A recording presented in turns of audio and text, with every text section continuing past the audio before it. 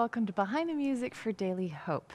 This is the last weekend before we embark into Lent. And so I'd invite you to come on Wednesday, Ash Wednesday here. We have two services at 4 and 6 p.m., and that's how we will sort of begin this penitential season of the year. But for now, we have one more weekend before Lent, before we bury the Alleluia and have this period of time before Easter.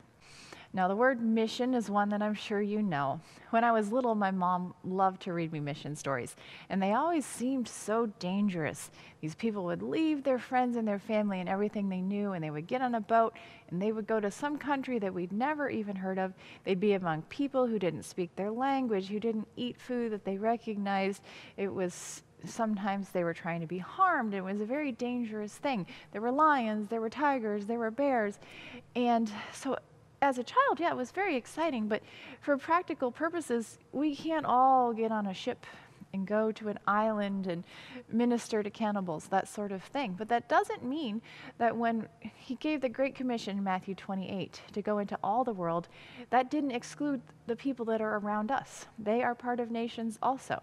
And so we don't have an excuse not to be missionaries. We can minister to our friends, to our families, to our neighbors. That's something that we can do wherever we are. We don't have to go to an exotic land to do that. We are all called to be missionaries. Now there's a hymn, and it's a newer hymn as hymns go. It was written in 1985 by Rusty Edwards. He's a Lutheran theologian, and he wrote this hymn kind of based on the Great Commission. It's called "We All Are One in Mission." And the second verse talks a little bit about how we can each do our part, even if that doesn't mean going somewhere far, far away. We can still go. Verse 2 reads, "We all are called for service, to witness in God's name. Our ministries are different, our purpose is the same, to touch the lives of others with God's surprising grace, so every folk and nation may feel God's warm embrace." And so that's what our goal is for this week. We're going to think about how can we go? How can we be missionaries for Christ wherever we are? Maybe that does mean we go to Orchard, Africa or something.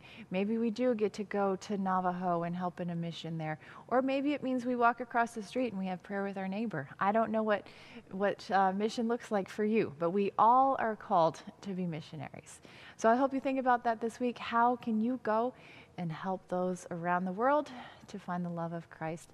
And I hope you enjoy this hymn. It might be new for you. You might already know it, but I think it's a great one. I'll be back with you again next week.